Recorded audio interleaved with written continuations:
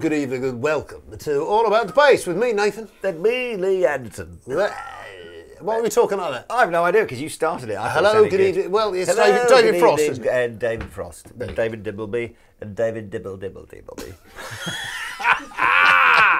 He's my favourite. Yeah, he's my favourite. I love it. David Dimbleby. Yes. The famous amp designer. Oh, yeah. Oh my Anyway. God, I tell you, I'm pushing through, guys. Not in that way, in a different way. I was very drunk last night at the Andertons Christmas party. And I thought, I know what I'd love to do the day after a Christmas party with an enormous hangover. I'd like to make some bass videos with Nathan. I didn't go to the party, so I feel You pretty were good. invited, though. I know I was. Thank you for that. I'm sorry I couldn't make it. No, I you're was. not. There was something on telly I wanted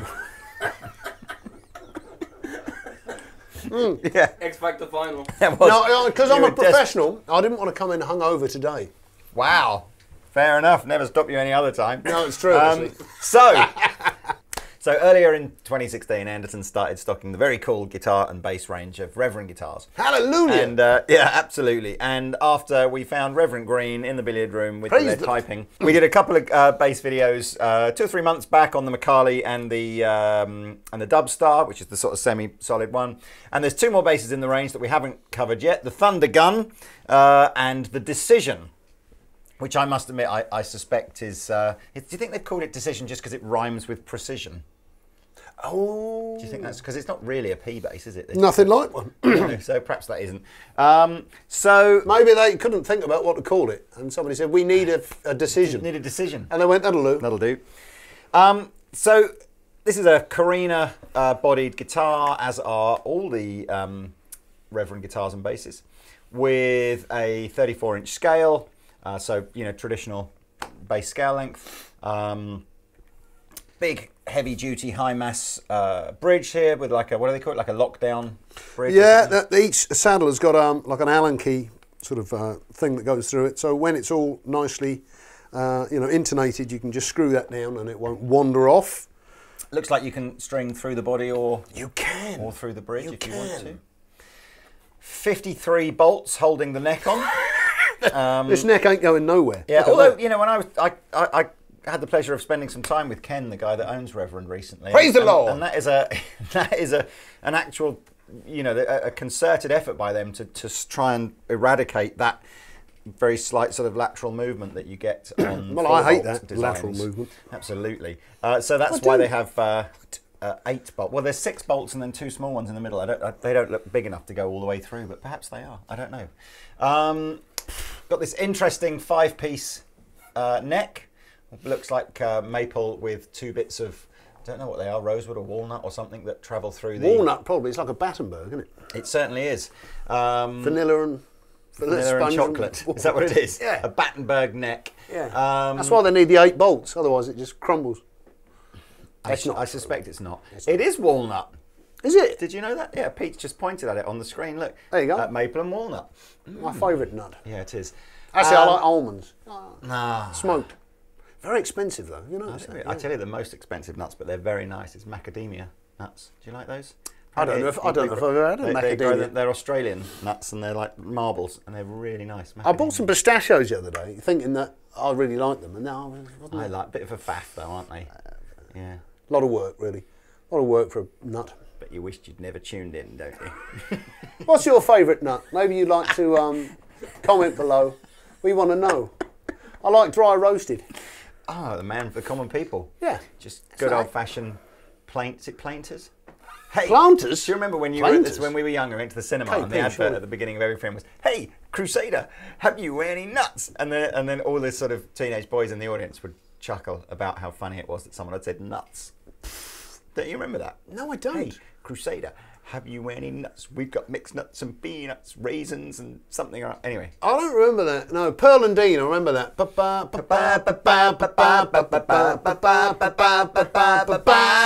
Bow! Obviously, that's all highly relevant to where we're going next. Highly with reverend. This, Reverend. Highly reverend. Hallelujah! So, what else is new about it? So, Decision Bass is kind of like got this elongated horn at the top here. Oh! Big cutaway here. And 2 pickups on the Decision.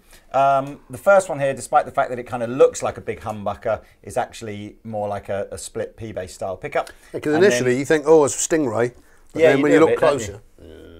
And then the rails at the back here are, I presume, you know, that is, although it doesn't look like a humbucker, is a humbucker basically, like two smaller coils next to each other. Yeah. In a range of colours that shall appear as if by magic on your screen now.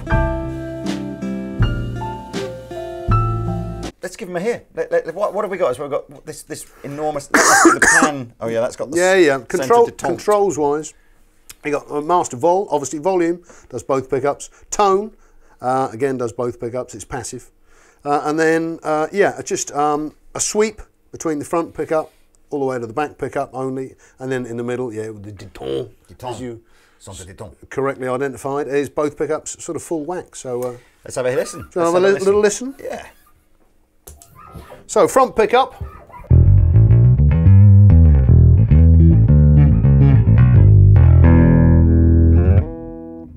Tone off.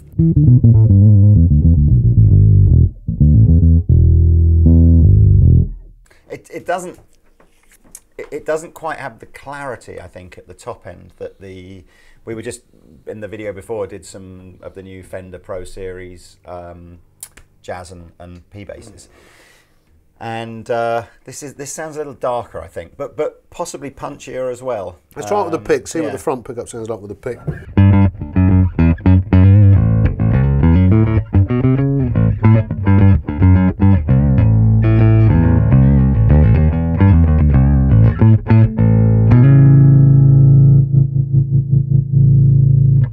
Different. Good fat it sounds sound, different to a P bass. It does, doesn't it? I mean, again, you'd have to go and literally watch one video after the other to see what we mean. We're basically using the same amp and the same settings on the front of the amplifier as we were for the Fender video, so it's a good way of comparing how it sounds. Yeah. Let's hear that back pickup. Yep, the back pickup.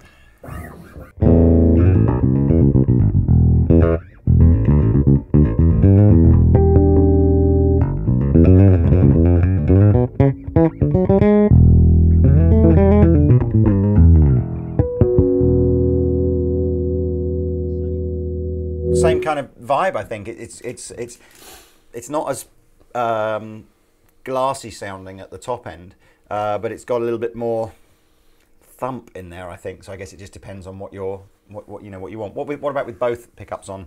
Hey, let's find out.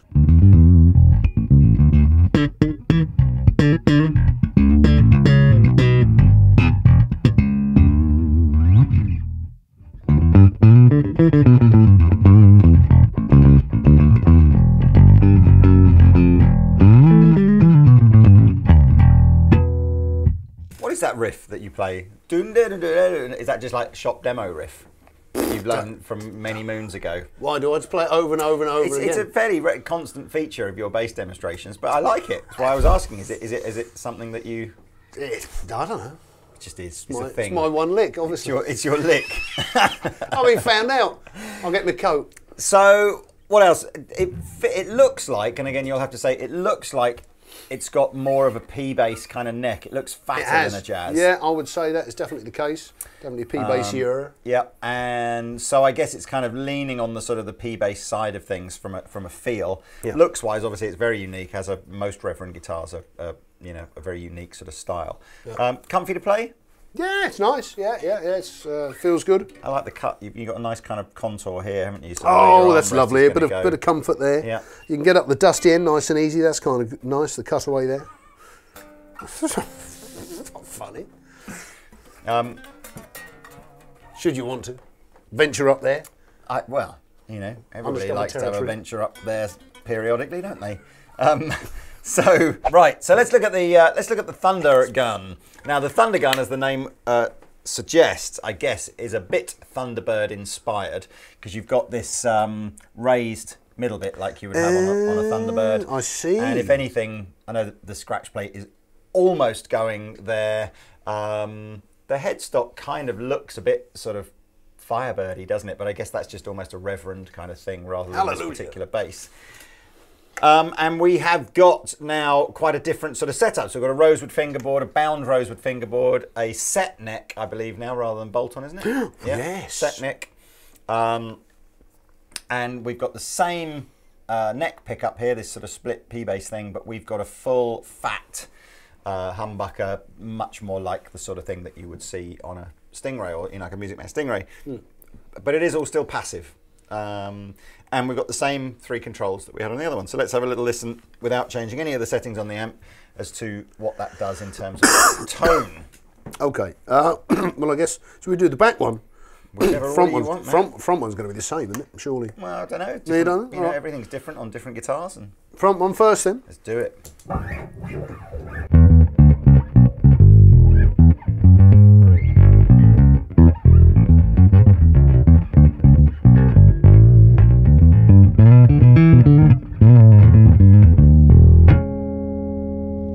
Right, back pickup.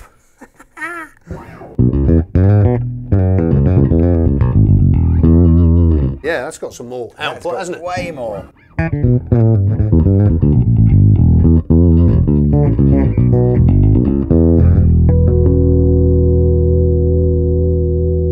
So, both pickups then, it's going to sound like this.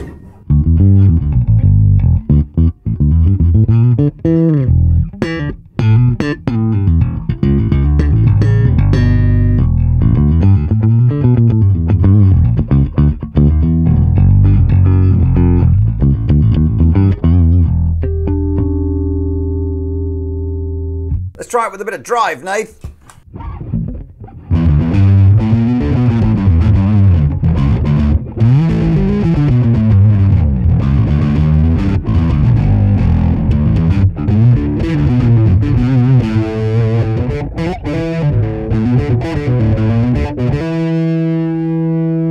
I like that. That's a good sounding bass. Yeah.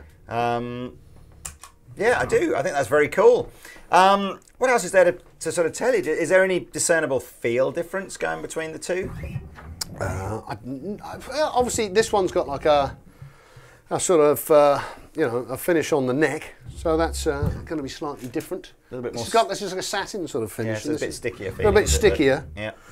No, it's cool. It does feel different, but just different. Not better or worse, just different. So, well, that just about wraps it up, doesn't it, for the old Reverend basses? Absolutely, and we thought, as we're doing Reverend basses and guitars, we should do a little homage to Reverend Billy Gibbons from the Church of Tone. Hallelujah! Yeah.